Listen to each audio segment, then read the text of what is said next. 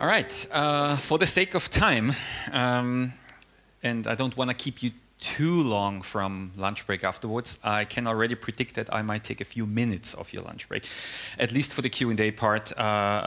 So feel free to stay along. We're going to finish pretty much on time, but if for Q&A, I am available even into lunch break. All right, welcome to this first of my two spring sessions at Topconf Tallinn here.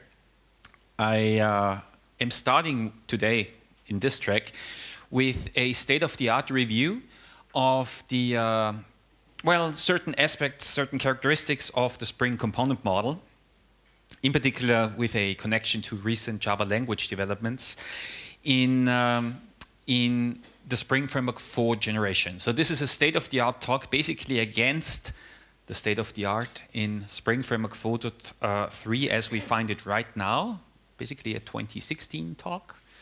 My talk tomorrow is about Spring Framework 5, 5.0, 5.1, the central themes in there, JDK 9, HTTP 2, and in particular reactive architectures. That's tomorrow in the reactive architecture track, same time, 12 o'clock again.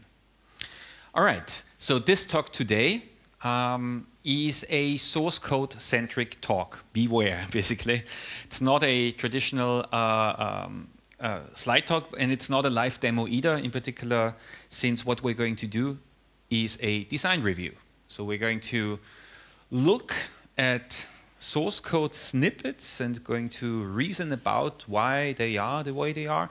I'm going to explain a little bit about the motivation behind Spring's component model design, and I'm going to highlight a few recent refinements in the component model that you might not have seen yet, might not be aware of, and might wonder about the when and how to use those things.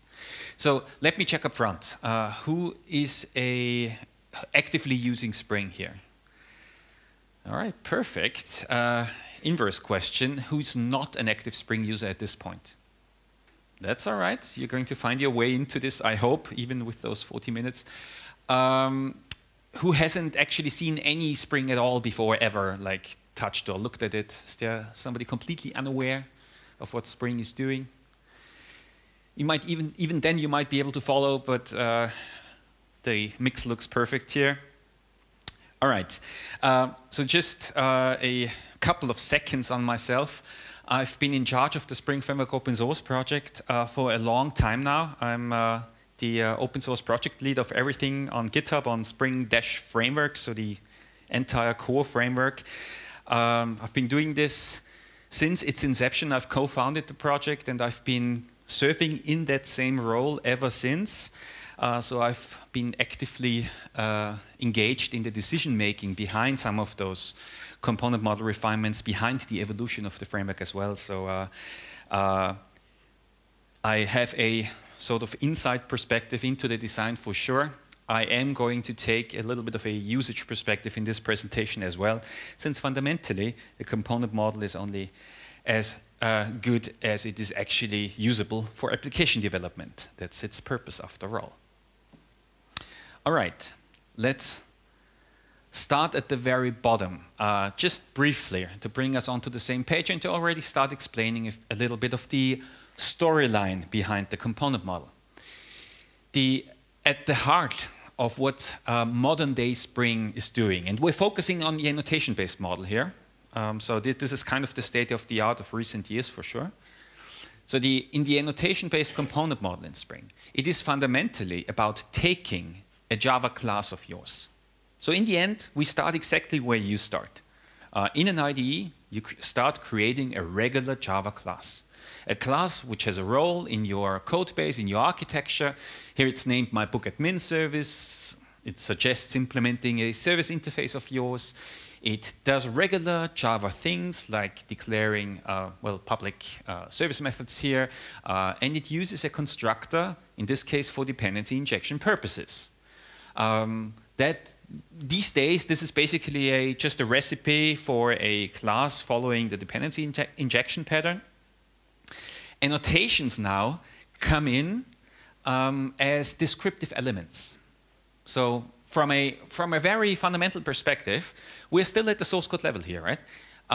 We annotate certain elements of our source code with additional formal metadata telling us something about that piece of source code, right? So this class itself is formally annotated as an add service, kind of formally declaring itself to have the role of a service class in your architecture.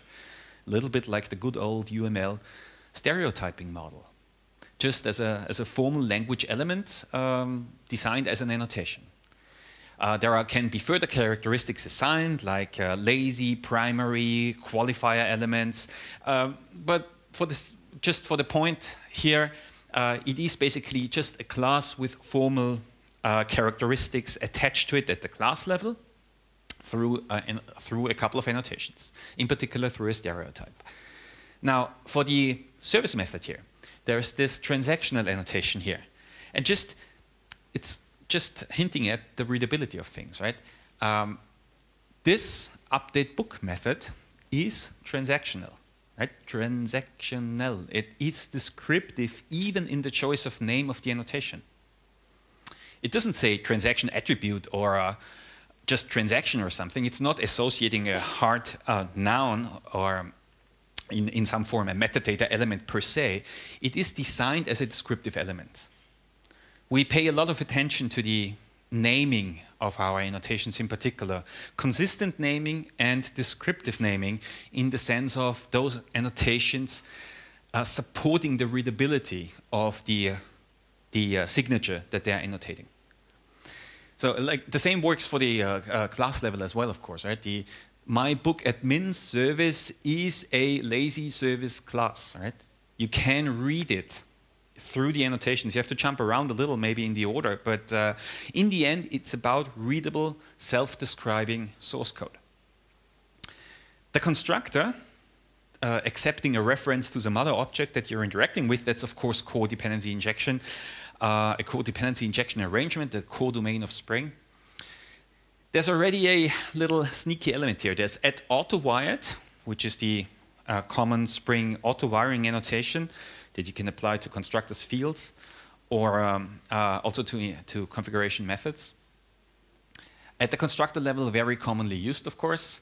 Again, descriptive, auto-wired. This constructor is auto-wired. It's not an instruction.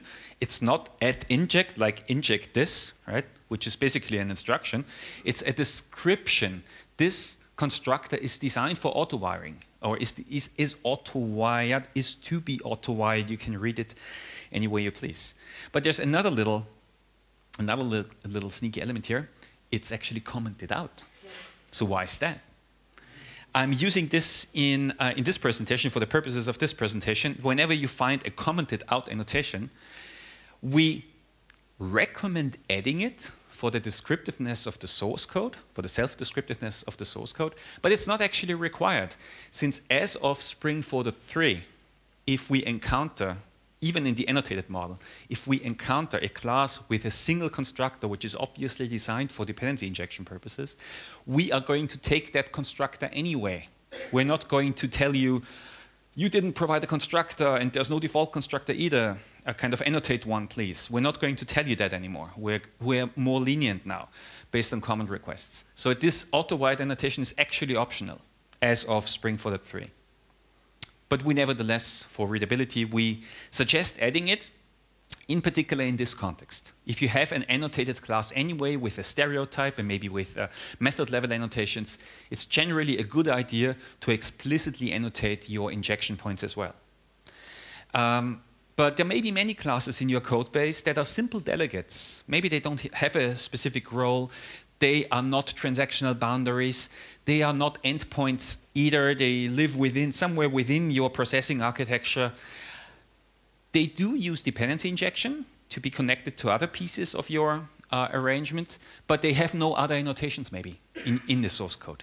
And that's when it really pays off to just not annotate the constructor either. If there are no annotations in your Java class otherwise, it's maybe a good idea to just design an injection, a constructor for injection purposes. Don't annotate it. Let the framework figure out that it's supposed to use it. Right. Annotations. Now, as a selected deep dive, right? Annotations are composable. This is a little bit on the advanced end. I've not seen too many code bases actively using self-composed annotations. Although it's entirely doable and actually recommended for larger code bases, we use it ourselves as well. So it's also intended to support your understanding of some of the annotations that come with the framework or some of the other sister projects like Spring Boot and Spring Cloud. Some of the annotations, many of the annotations coming there are actually designed like this. They are custom annotations in the end, like this My Service stereotype annotation. Instead of using Spring's provided service annotation out of the box, you could craft your own one, like My Service. Of course, this is just a custom annotation. In the Java language, there's nothing special about annotations. They are just regular Java types. Drop them into your code. It's an add interface. Compile it, and you've got an annotation type in your code base. Don't forget runtime retention. It's a typical mistake number one. Add runtime retention, because if you want the framework to see them at runtime, they need to be retained at runtime, for a start. The other annotations on top are what we call meta annotations. They are actually part of the characteristic arrangement here. A My Service has all the characteristics of a standard add service. It changes the default scope to session. It has a default primary role. And it even has a default transactional characteristic for all public service methods on this class. So My Service, this custom annotation that's sketched here, actually combines the characteristics above into one custom annotation. And every time you're using the custom annotation, like My Service here, you're actually expressing the combination of characteristics above. So in that sense, it's a shortcutting model. But I wouldn't look at it as a shortcutting model from its primary purpose. Its primary purpose is actually serving as a custom stereotype. Give it a proper name, right? Name it account service, order service. Name it after some vertical or some horizontal slice in your code base, in your architecture. A name that has a meaning in your architecture. Then it can say like account service or order service, kind of indicating which part of the architecture it belongs to. There may be any number of classes, of course, annotated with the same annotation, nevertheless. And this kind of service that you're declaring here implies the characteristics above. That's the way I prefer to look at it, right?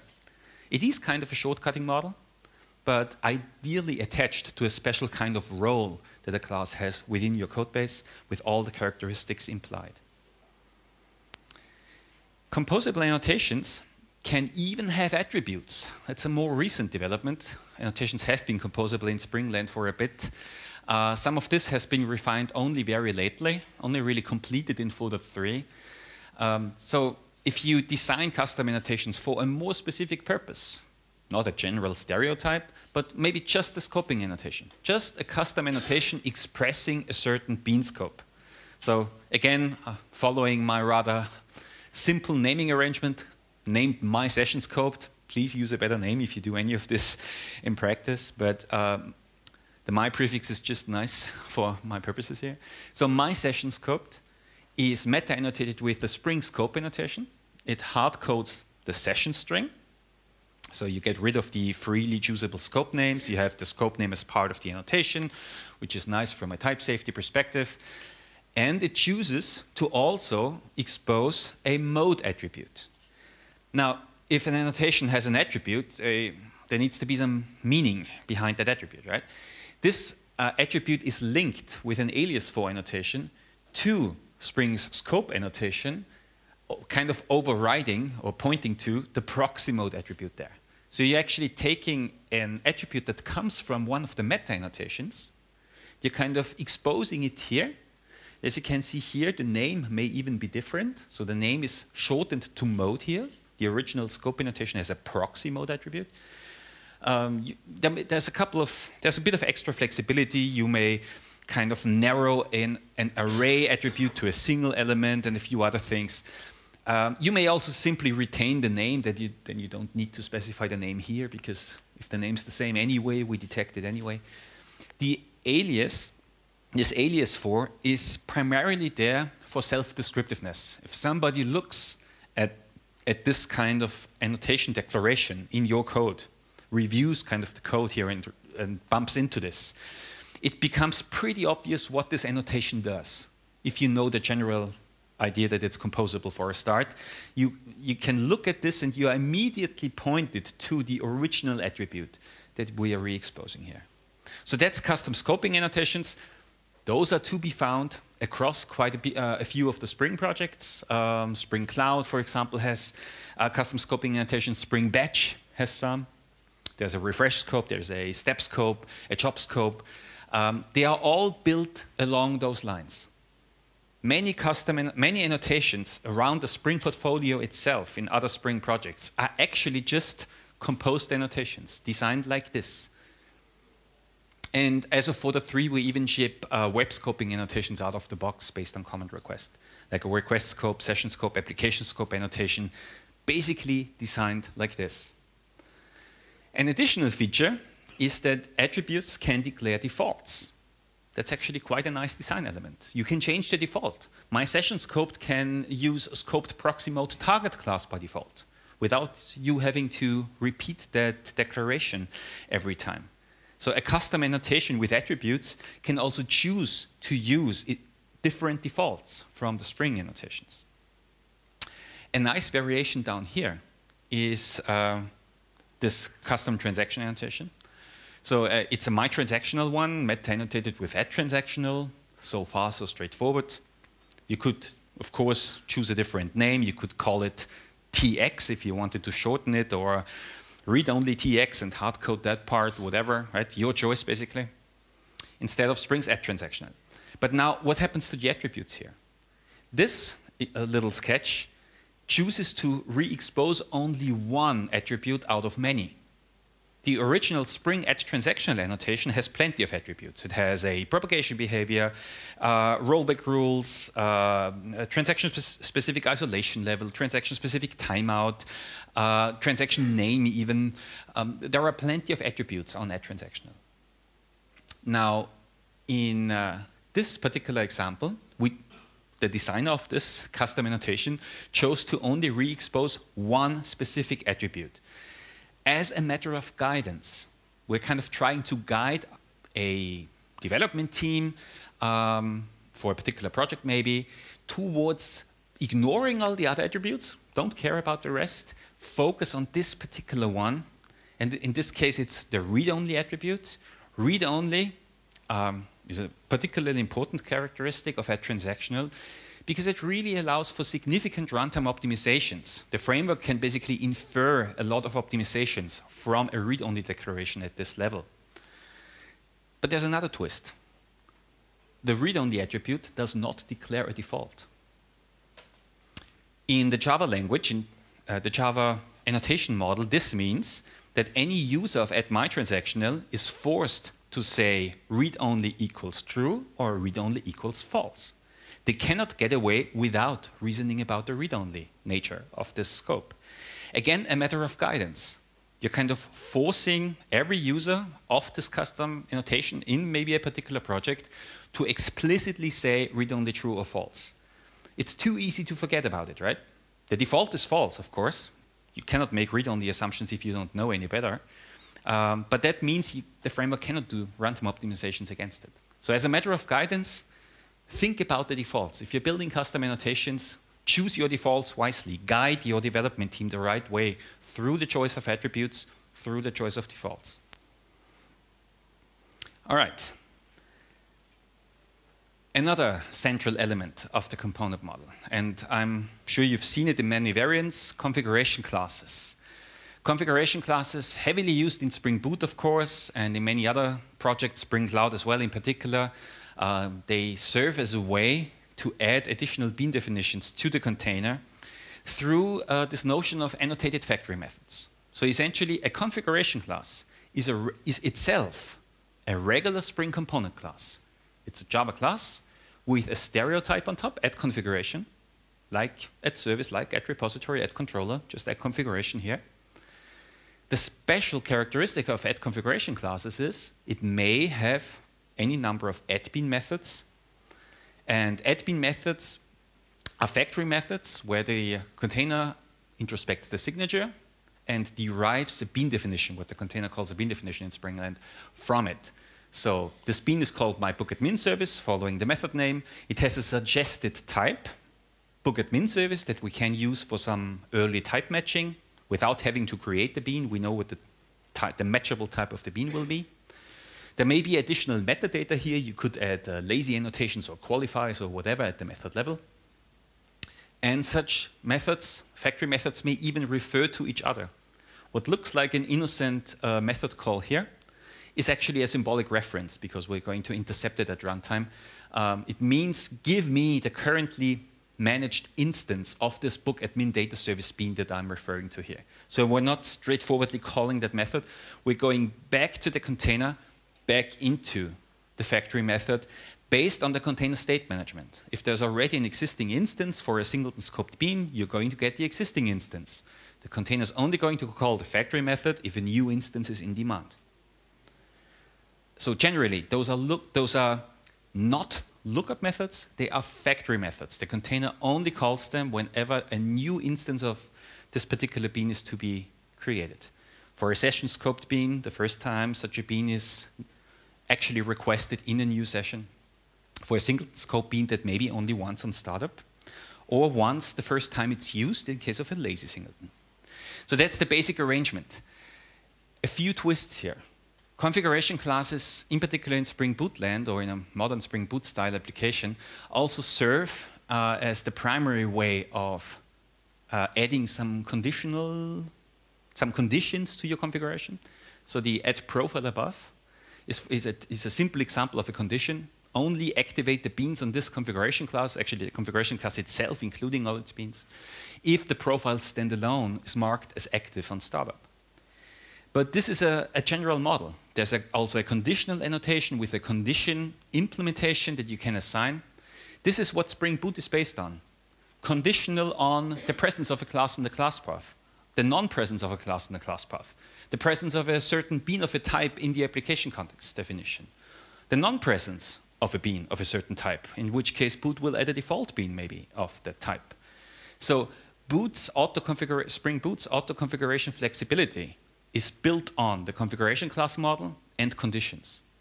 Profile here is a simple condition. Boot has very fancy conditions based on the same model. And of course, @enable annotations also found in Boot are basically the equivalent of the good old XML namespaces. They opt into certain default container behavior. So @enable transaction management will take a platform transaction management bean from the context based on some rules and activate and add transactional behavior that way. In Spring's design, such behavior is opt-in because by not declaring such an @enable annotation, we are simply going to not do anything special at runtime. From our perspective, annotations are metadata elements. You need to be able to ignore metadata elements if you choose to do so, for example, in testing scenarios.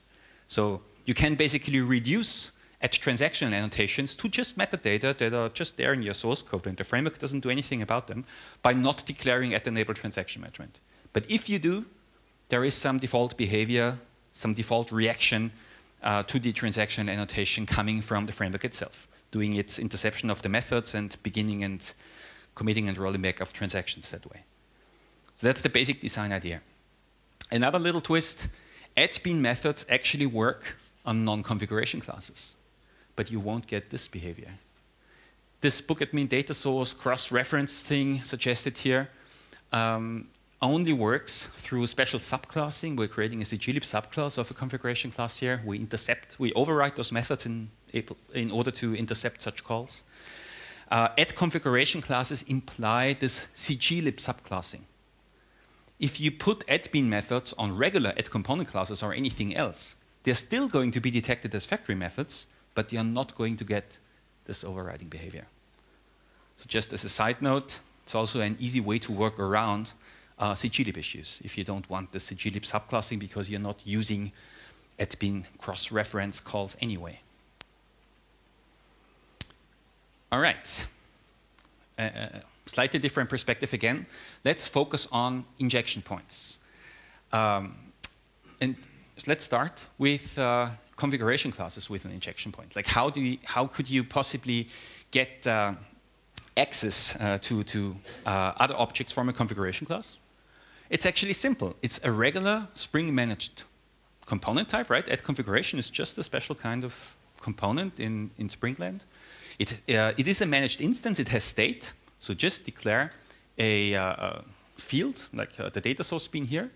Give it a constructor. Let the constructor accept the reference like you would do in a regular component. Store it in the field. And in the admin method, refer to the field, right?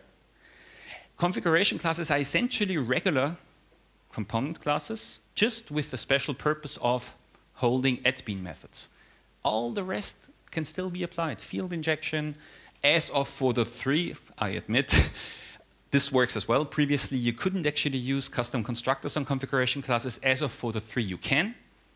And based on the same reasoning that we outlined initially, auto-void is actually optional here, because if it's the only constructor and it looks like a dependency injection constructor, we're going to use it anyway.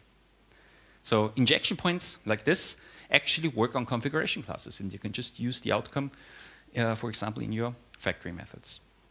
Another way of going about this, like reusing some configuration and doing kind of cross-referencing between parts of your configuration.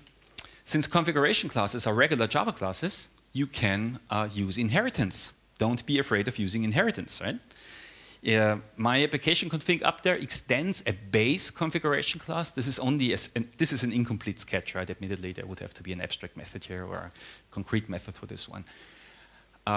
So in such an arrangement, the behavior is just what you would expect it to be. Just like Java inheritance in any other class hierarchy, we detect admin methods on all inheritance levels. Of course, admin methods can override each other. A subclass can choose to substitute one or more of the admin methods.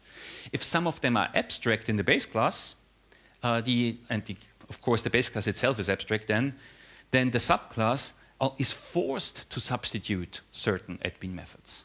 We call this configuration fragments. You can ship a certain library or a certain part of your code base can ship configuration fragments, base classes basically, for other parts of your code base to create subclasses from it and substitute specific beans. Makes a lot of sense, in particular in a microservice architecture, in any kind of architecture where you're reusing similarly structured configuration across different deployment units. So basically make use of the core Java language feature that is inheritance and abstract methods in configuration scenarios. It works as you would expect it to. We're even taking it one level further.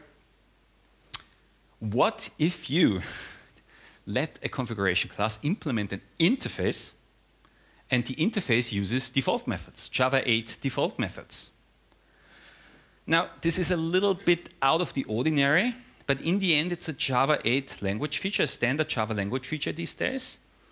And in Springland, we align with Java language features as much as we can and try to stay unopinionated about whether you should be doing this. But since the Java language allows you to declare default methods and kind of like inheritance a little bit, have those methods appearing in your class hierarchy, unless they are overridden, of course. You know, where a standard default method behavior is, there's a default method without access to state here in the interface, and my application config will have a variant of this method out of the box, but it can, of course, choose to override it according to Java 8, to standard Java 8 default method rules. So we're not bending the rules here. We are just detecting admin annotations and the rest of the metadata on default methods in interfaces as well. We explicitly needed to do this because default method handling at runtime is a little bit strange. But in order to provide the experience that you would expect from a user perspective, like if you did this, you clearly want these methods to be to be detected like if they were in the inheritance hierarchy. And we're doing exactly that for you. In practice, this is actually quite nice for fragments as well, for configuration fragments. You can implement several interfaces even. As long as all of those interfaces kind of don't have conflicting signatures, but as long as you design it the right way, you're going to have a form of multiple inheritance here, where all of those admin methods combined appear in your My Application Config class. This is particularly nice if you want a central class composed from several fragments. You need to have the corresponding configuration scenario first. So only consider this if you have a scenario that actually benefits from it. I definitely recommend traditional inheritance over default methods if it's sufficient for your purposes. But if inheritance is just not flexible enough, this is actually a quite nice way of doing it. There may even be cross-references here, like default methods can refer to regular abstract methods in the interface. There's some nice design power in this. All right. Now, again, back to injection points, a little bit more detailed on the injection point itself, so on the type declaration of the injection point. Let's assume some configuration class or several classes have those two admin methods above, right? My account repository and my product repository, in some configuration classes somewhere in your code base, registered in the application context. Now, another class declares an injection point here of my repository of account. What would you expect to happen? Well, we make a match. We look at the type signature and we say, all right, my repository of account is only one bean matching the full generic type declaration, including this substituted type variable. So we're clearly going to take this one, right? Works as of Spring Framework 4.0. In 3.2, it would actually have complained about more than one my repository bean to be in the context here. And you would add a qualifier back then. But here, there is no need for a qualifier. I would even argue qualifiers are a bonus feature, a niche feature. You would only use them if the type itself cannot be made expressive enough. So as long as your generic type declaration is expressive enough to make a unique match, there's no extra metadata needed, even if there are several beans of the primary type here. You could even introduce a type variable just for this purpose, just for a clearer match, because this adds to the readability of your code as well, right? It helps you to read, to make the assignment in your head just as much as it helps the framework itself to make the match at runtime. So this works, of course, for any generic type structure to any level deep. It also works based on an assignment. I've already hinted at. It's about assignability. It's not a key, right? It's not like, it doesn't have to be identical, it has to be assignable. So if this method above says, I return a my repository impl of account, or an account repository impl class that happens to say implement my repository of account in its own class declaration, that's all sufficient, because we can detect the generic type information in those signatures at runtime, and we can make the match. We can make an assignability check against this declaration. As long as it's assignable, we're still going to make a unique match. Just like the Java compiler would do it, right? If you could write my repository account repo equals this, an instance of this other signature, if the compiler lets you do it, we make it an assignability match at runtime. We follow the Java compiler rules here.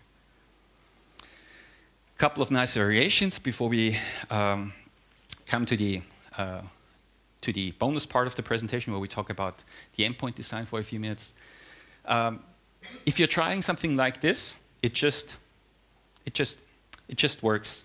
So try a collection, like a list of my repository of account. What would you expect to happen? In traditional Spring structures, you would expect to get a collection of all beans that are of my repository of account. So we're going to look for all beans that are assignable to this type. We're going to build a list for you. If there are add order hints in the bean declarations, we're even going to take those into account, sort the list for you, and pass it in. If you were trying this in a different scenario where there's a target bean that provides a list of account, and you're simply saying, I want a list of account here, that's going to work as well. So we're going to evaluate lists or collections in general both ways. As of for the 3, we're going to consistently evaluate them both ways. This can mean a list of some target bean type, or it can mean a bean of that list type. Because in particular in an add bean world, it's easy enough to say, I'm returning a list of a particular type. Please make sure that the return type declaration of your add bean methods is expressive enough. So we can only do this if we know that it's a list of account. If it just says a list without a list question mark or a list untyped, we cannot make the match, right? Generally make sure that your add bean return types are as specific as you can, or at least as specific as you need them to be for a unique type match. But in the end, it's about intuitiveness. It should just work the way you think it does, based on your reading of the source code. Another little twist to wrap this up is the declaration of add lazy, also a recent feature in the photodex line. Consider declaring your injection points at add lazy, or at least some of them. This can be, in particular for constructor injection, a very straightforward thing to do, because lazy basically says, give me a my repository of account reference, but I'm not going to use it right now. I'm just going to store it in some field, going to use it later on. I don't insist on a fully initialized bean of the type right here, because I'm not going to call it in the constructor yet. This is usually appropriate in many constructor injection scenarios in particular. That's exactly what you mean. But by not declaring add lazy, you're kind of semantically forcing the container to give you a fully initialized bean here. In a circular reference scenario, you know, like if both ends of an A-B cycle insist on getting a fully initialized other at the constructor level, you've got an unresolvable circular reference. With add lazy, circular reference problems largely disappear. If at least one end of the cycle does not insist on getting a fully initialized other, the cycle is cleanly resolvable. That said, I generally recommend against circular references. If you can design your components without circular references, all the better, right? But sometimes you'll find yourselves in a sort of unavoidable scenario. So that's add lazy at the injection point level with this specific meaning. You're basically getting a proxy, and only when you call a method on the proxy, then we're going to resolve the actual target bean in the context. Makes in particular a lot of sense if the target declaration is also a lazy init singleton. Lazy can have two meanings. Lazy at the declaration point means only instantiated if really once actually needed, right? Don't instantiate it eagerly on startup. Instantiate it, create the bean once it's actually needed. Goes very nicely together. Makes a lot of sense to use add lazy at both ends. Don't necessarily have to do it, right? Depending on the semantics that you actually want. All right. So coming to the end, just a few examples to show you one more point, if you can bear with me. This is Spring MVC, of course, and we're not going to talk about Spring MVC itself. But there's a little for the 3 refinement coming here. This is Spring MVC, regular Spring component type, instance state, auto-while constructors, as you would expect. Add controller as a special stereotype, like add service, add repository. So essentially a Spring Bench bean with the special role of having request mapping methods. So like configuration classes with add bean methods, we have controller classes with request mapping methods. If you're running in a Spring dispatcher, right, in a Spring WebMVC dispatcher servlet in this case. When a matching HTTP request comes in, we dispatch to the corresponding endpoint method. We resolve its flexible parameter signature, where you can refer to certain elements of the incoming request, and your method can then do whatever it needs and have a flexible return type that can be turned into a response body, can suggest a response status, whatever. There's a lot of flexibility in this. Now, this is the traditional arrangement. Now look what we did in folder 3. In folder 3, we provide pre-composed annotations called get mapping, post mapping. We also have, of course, delete mapping and put mapping and patch mapping. So for the common interaction types in REST-land, we have pre-composed annotations now.